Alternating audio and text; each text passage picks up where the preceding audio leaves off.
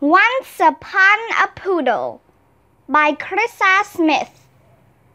One afternoon, a little poodle named Woody sat upon the sofa and watched the world from the window. He saw birds soaring through the sky. He saw squirrels climbing up trees. He saw rabbits hopping. And he saw groups of dogs running and playing together. His mom, Mrs. Flout, played games with him, games like hide the bone, but she wasn't terribly good at it. When Woody hid the bone in her slipper, she looked under the pillow. When he hid it under the pillow, she looked inside her slippers. Woody loved his mom as much as a poodle could, but what he really longed for was a brother, someone who played hide the bone just a bit better, someone to keep him company when Mrs. Flout was busy, and someone who could be part of the family. So one day, Woody got to thinking that if he wanted to solve his problem, he needed to be on the other side of the window. He needed to be where everyone else seemed to be. While Mrs. Flout was busy taking a bubble bath that brimmed over the tub, Woody popped out through the tiny dog door, where he met a fellow with a long neck and feathers. They sniffed each other, and the mysterious creature shook his tail feathers. Woody was sure that meant he wanted to play, so Woody chased him all the way up the path, through the dog door and into the house. Could this be the one? Woody wondered. Could this be my new brother?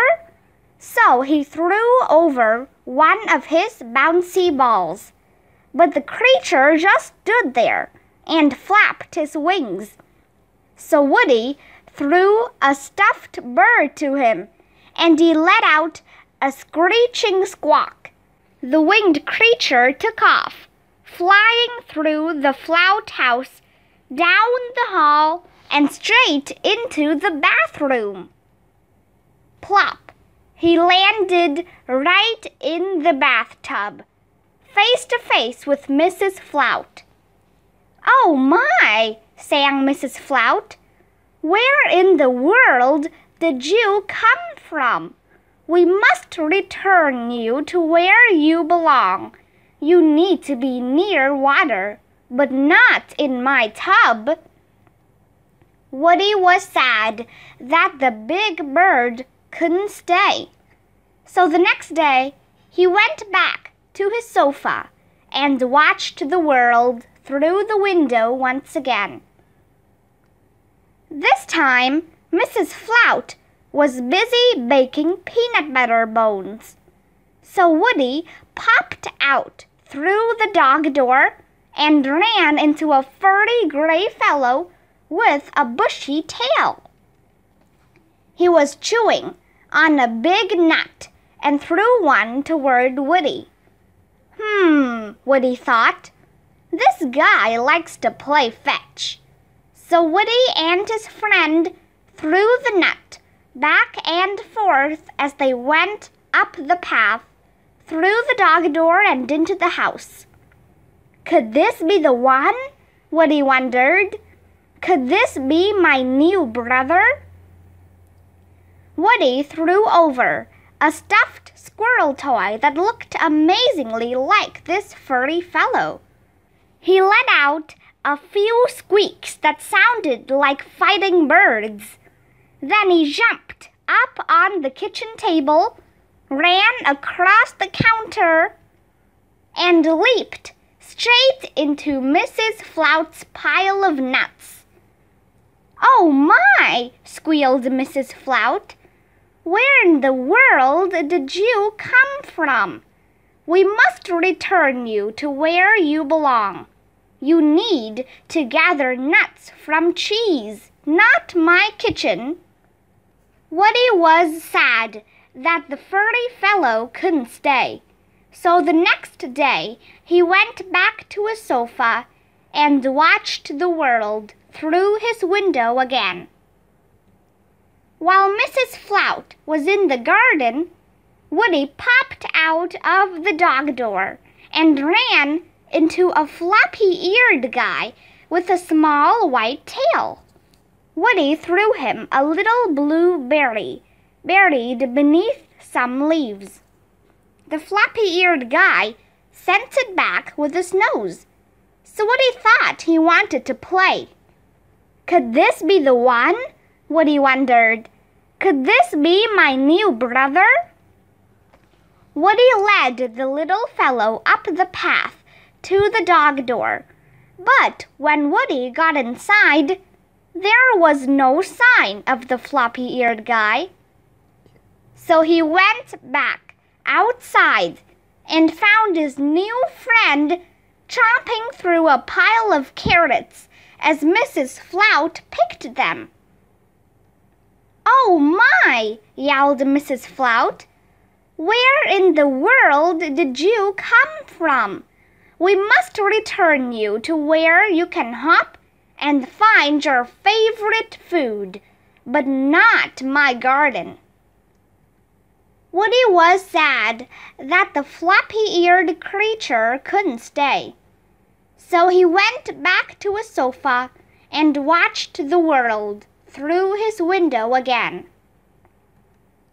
While Mrs. Flout was busy bringing in packages from the car, Woody popped out through the dog door and down the path. But this time, something was different. A curly-haired black creature with 4 legs and a tail came running toward him. He chased Woody right through the dog door and into the house. When Woody threw his furry dog toy, the creature brought it back. When Woody hit his bone, the creature sniffed it out. Could this be the one? Woody thought. Could this be my new brother? Mrs. Flout came in and said to the little pup, "I see you have a name tag, Archie, from the local animal shelter. You might need a good home. Would you like to stay and play a while?" Mrs. Flout called the shelter and was told that Archie had escaped through a hole in the fence. They were glad he was safe and asked if she could bring him back. Seeing how well he and Woody got along, Mrs. Flout cried, "Oh my! Must we return him? He seems like he is where he belongs, as part of our family. We would like to adopt him." Woody barked with joy and thought, "This is the one, my new brother." Archie was lively, jumpy, and cute, so he followed Woody to the sofa.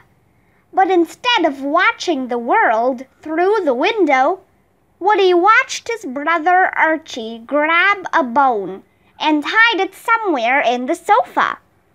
Woody and Archie spent the next 2 hours playing hide the bone. Archie was much better at it than Mrs. Flout. Mrs. Flout smiled at the 2 boys. Then she went and locked the dog door.